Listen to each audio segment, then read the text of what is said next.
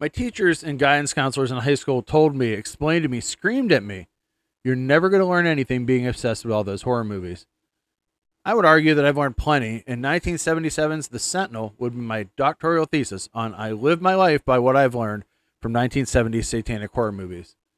Hey guys, this is Sam from BNS About Movies. You're listening to the podcast BNS About Movies based on the site BNS About Movies. Amazing how that worked out. Anyways, let's learn some lessons. Lesson 1, all models live dissolute lives.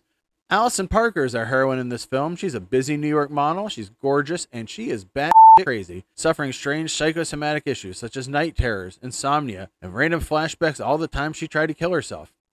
After she moves into a spiffy Brooklyn brownstone, she wants to see if she can live on her own, and not with her rich boyfriend Michael, Chris Sarandon. But right away, she starts hearing random noises and meeting people who may or may not exist. That'll lead to work-related trauma, as she often passes out while modeling and ends up in the hospital. A young pre-law and order, Jerry Orbach, is having none of her shenanigans, asking if they can just move her and give her clothes to another model. She also hated her dad, who just died. Her first suicide attempt came as a teenager after she walked in on her father playing with an entire room full of sex workers. And it turned out that her boyfriend is being investigated by the police, played by Eli Wallach and a super young Christopher Walken, for killing his wife. Needless to say, she's gorgeous, but she doesn't have issues. She has subscriptions. Lesson 2. Catholic priests have crazy secrets that will destroy your secular mind. Only one person supposedly lives in the building with Allison, and that's Father Halloran, and he's John Carradine, a priest so blind that his eyes look like Emily from the Beyond. All he does is sit in front of his window and stare out into the endless void. Turns out that Allison's new home is really owned by a secret society of excommunicated Catholic priests. I mean, all the cool ones are, right? And they guard the gateway to hell. And that gateway, yeah, it's right here in the building. And Father Halloran is the Sentinel, the blind guardian of the abyss. Why is Allison there? Well, they've chosen her. Because of her last 2 suicide attempts, she is the perfect candidate. And the only way to get to heaven is by becoming the next Sentinel for her. Because Halloran is ready to die. Lesson 3. If you were in a satanic 70s horror movie, do not trust anyone that was an old Hollywood star.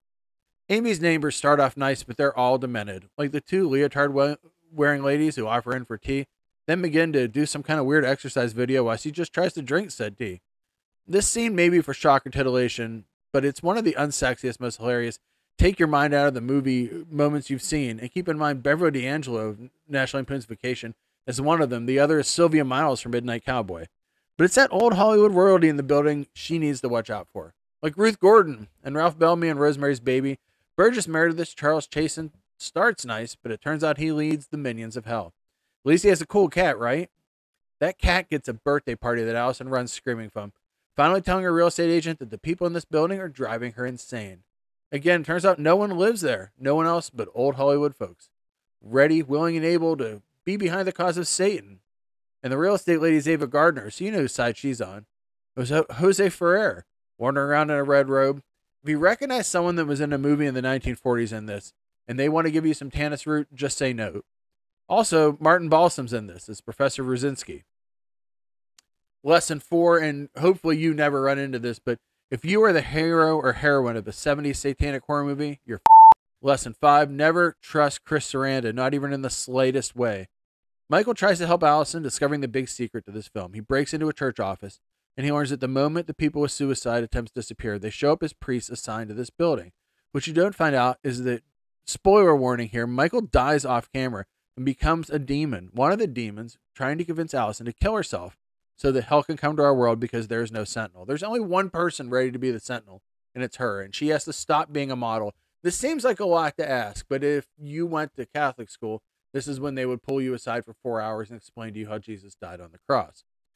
If you're aware of Chris Sarandon's movie history, you shouldn't be surprised that he's the bad guy. Jerry Dandridge from Fright Night, a vampire who literally screws with Charlie Brewster to his face in front of his mom for killing and stealing his best friend and then having sex with his girlfriend. And if that wasn't bad enough, he's Prince Humperdinck from The Princess Bride. He spends an entire movie two-facing the princess. Anytime I see Chris Sarandon in a movie, I've seen him in person. Will not even come near him. I do not trust him. I don't care if he's the voice of Jack Skellington. If you are a character in a 70s satanic shock fest or really any movie with Chris Sarandon, I implore you, please do not trust him. Lesson 6, avoid Michael Winner at all costs. I'm joking. I love Michael Winner. Death Wish, come on. I even love Wonton Ton, the dog who saved Hollywood. I mean, it has a million aging Hollywood star cameos, so there's a good chance one of them is satanic, right? Anyway, Michael Winner courted controversy. He was more known as a restaurant critic and England's rudest man at the end of his life, but here he courted controversy by making an artistic choice. Instead of costume demon, he hired real deformed people to wander around. It's pretty unsettling. It's kind of awesome, but also very strange to see a crazed Burgess Meredith commanding an army of tumor-faced, genetically challenged real folks to help a girl kill herself. That said, Christina Rains felt that Winter was the real horror of this movie. She claims she was in tears every day on the way to the set and refuses to watch this movie because it stirs up bad memories. So if you follow the above rules, I think you'll survive being in this movie. That said, the 70s really were a horrible time to be alive. So there's a really real chance that Satan will turn your happy ending into a twist downer. We'll have to reflect on it. Oh, yeah. And I also love this movie because I grew up Catholic, and I would read the Pittsburgh Catholic each week to see which movies were given the dreaded O rating, which condemned them for being morally offensive. Other movies given the O rating are Pink Flamingos, Dawn of the Dead, Barbarella, Billy Jack, The Wicker Man, Amityville 2. I mean, so many movies to check out. I really need to do a letterbox of movies condemned by the Pittsburgh Catholic. Here's some extra credit. The Sentinel was written by Jeffrey Kovitz, who gifted the world with the Team Romp Gorp and produced the sequels to Bloodsport and Cyborg. Speaking of sequels, those are sequels with cyborgs in them. Speaking of sequels, he wrote one to this movie called The Guardian. The alternate title was The Apocalypse, and I'm just going to share the description with you. She was the Sentinel, the living guardian of the gates of hell. She was the sole barrier between humanity and the forces of satanic evil pent up since the fall from grace.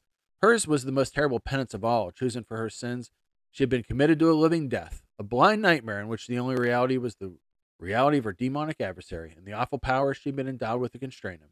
Now her penance is nearly up. For Monsignor Francino, that means the resumption of the most dreadful task the church has ever bestowed. Once again, he, and he alone, must find and commit a new victim for the guardianship, knowing that every step the powers of evil will battle to pervert the changeover. For the Prince of Darkness, it means a final chance to unleash his minions on the world and begin at last this long-awaited reign of evil. For mankind, it means the apocalypse. This movie needs to be made. Extra credit part 2, if you're looking for a film that hired Dick Smith just so we could push the R rating to the goriest of limits, this is a great choice. This movie feels like an Italian movie. Abused dads get their noses shredded, an eyeball gets decimated, blood explodes out of heads. It's a shame he didn't create the actual demons in the movie. I think he went off in other directions, and really, Michael Winner is not shy for showing gore in a movie. Extra credit 3, you can spot Jeff Goldblum, Tom Berenger, and Richard Dreyfuss all in this, but blink and you'll miss them.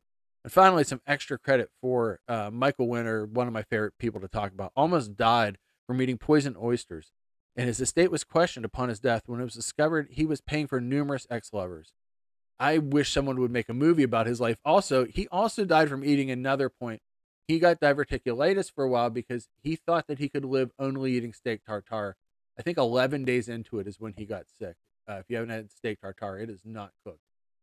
Oh man, Michael Winner, you're the best. Anyway, if you want to be the Sentinel at the Guardian of Hell with me and at the Gates of Hell, that's a Fulci movie. You just come to my website, bnsaboutmovies.com, or you can reach out to me at bnsaboutmovies@gmail.com. Thanks for listening, and watch more weird movies.